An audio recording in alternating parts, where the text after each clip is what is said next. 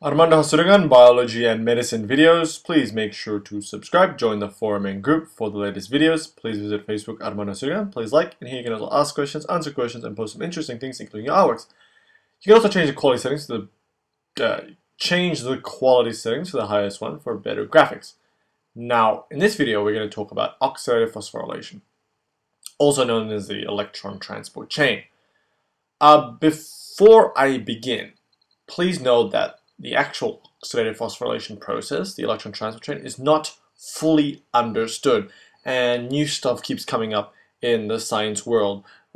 So yeah, just remember that. So some things might be left blank, but know that this is the overall sort of picture in a way. So we begin here inside the cell. Here are the two mitochondrial membranes. Here's the cytoplasm, the intermembrane space, and the matrix inside the mitochondria. And so if this were the outer mitochondrial membrane, the other will be the inner mitochondrial membrane. Now, the electron transport chain consists of four important structural proteins known as the four complexes: complex 1, complex 2, complex 3, and complex 4. Also in the oxidative phosphorylation process, we cannot miss out the one important enzyme which creates the ATP, known as ATP synthase, over here. ATP synthase is sometimes known as the complex 5, but for now we'll just call it ATP synthase. Now, the electron transporters, the four complexes, each have names. Complex 1 is known as NADH dehydrogenase. Complex 2, succinate dehydrogenase. Complex 3, cytochrome C oxyreductase. And complex 4 is known as cytochrome oxidase. And lastly, complex 5 is known mainly as ATP synthase. Okay, now the two important substances to begin the oxidative phosphorylation process are the electron carriers from glycolysis, from the preparatory step, and the Krebs cycle. And the total amount of electron carriers from each of these processes we have are 10 NADHs and 2 FADH2s.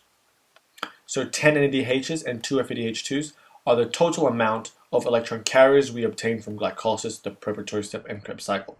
Okay, knowing this piece of information, we have to understand what electron transport chain is and what oxidative phosphorylation is. Essentially, what electron transport chain is essentially where an electron is being transported through this chain. This chain is complex 1, 2, 3, and 4. And so, these electrons, where do they come from? They come from the electron carriers, the 10 NADHs and the 2 FADH2s, which were obtained from glycolysis, preparatory step, and Krebs cycle. So the electrons are obtained from these electron carriers, and then they travel through the electron transport chain, where the electrons will then, their final destination will be oxygen, which will help reduce oxygen to form H2O. So oxygen is known as the final electron acceptor. And then during this process, as well as when the electrons are moving through this electron transport chain, hydrogen ions are being pumped out. And with these hydrogen ions, ATP is made. So that was just a brief overview. Now let's begin with NADH, the electron carrier NADH. And let's look at only one NADH and its influence and what happens to it and its electrons through oxidative phosphorylation. And we begin with NADH through complex 1. Some important structures within complex 1 is a flavin mononucleotide, FMN, and also a series of iron centers, as well as an iron sulfur center, N2 over here. Before we continue with complex 1, another important protein structure which floats in the inner mitochondrial membrane is ubiquinin, also known as coenzyme Q10. And its purpose is to carry electrons as well through these different complexes, because it is a mobile protein, whereas the complexes are stationary. So let's go back to complex 1, NADH dehydrogenase. Let us follow the electrons and the fate of one NADH plus H molecule, which is an electron carrier. So NADH dehydrogenase will oxidize NADH plus H to form NAD. And through this process, it will obtain two electrons. The two electrons will be firstly given to flavin mononucleotide, FMN here, and then the two electrons will pass through a series of iron centers like so, where it will stop at the iron sulfur center. And next what happens is that the two electrons will create a proton gradient. It will bring in two hydrogen ions from the matrix, and then will bind to ubiquinin. And as it binds to ubiquinin, it will reduce ubiquinin to make ubiquinol. And so ubiquinol has two hydrogens. So we write it up as QH2. And also during this process, the electrons, as it travels through, will pump 4 hydrogen ions from the matrix into the intermembrane space like so. Now, ubiquinol is essentially carrying the two electrons, but it's not as electrons, it's just as hydrogen. So ubiquinol will travel through the inner mitochondrial membrane with the two electrons, right? And it will travel through, it will not associate with complex 2, but it will associate with complex 3. Now, let's look at complex 3. Complex 3 has a few important subunits, 3 important structures within it.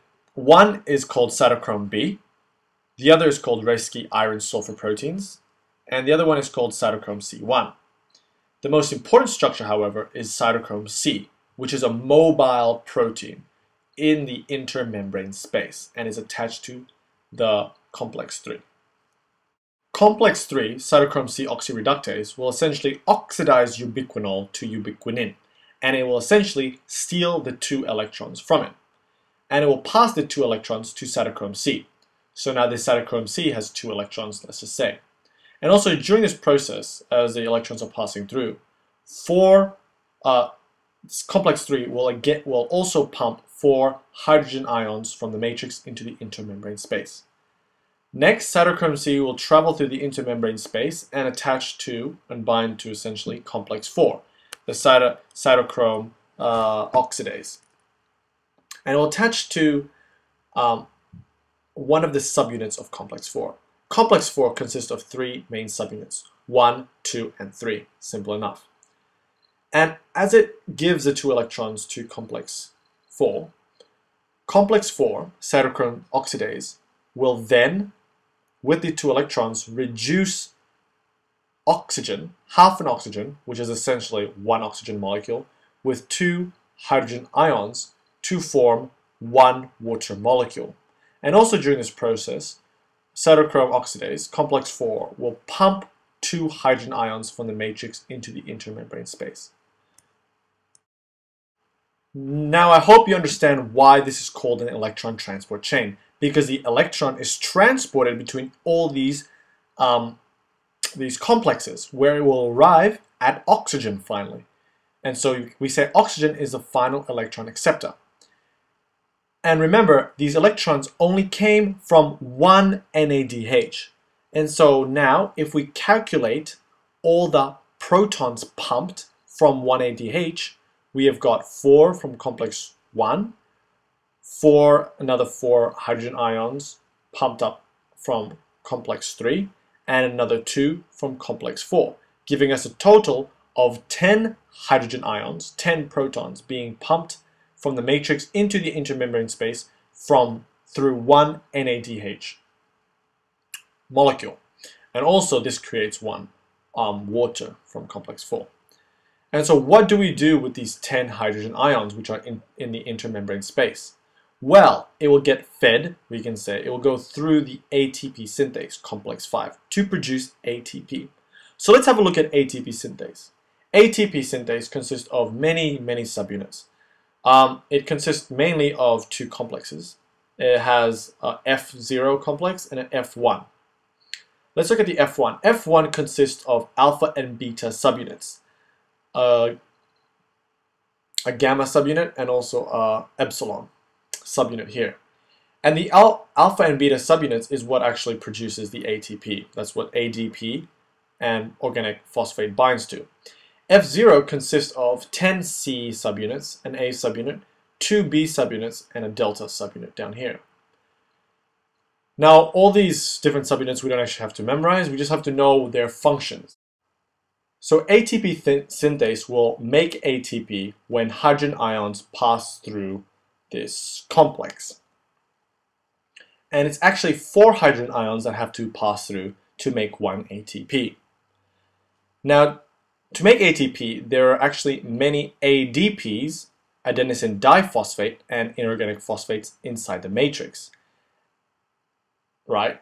And so when 4 hydrogen ions pass through the A subunit of F0, this will cause the C subunits of the F0 to rotate. When it rotates, it will essentially phosphorylate ADP to form ATP. So 4 hydrogen ions passing through will create 1 ATP here. Therefore, because we have 10 hydrogen ions in the intermembrane space from 1 NADH, this means when 10 hydrogen ions pass through the ATP synthase, it will produce a total of 2.5 ATP. Just think about it. So 1 NADH will finally make 2.5 ATP from 10 hydrogen ions.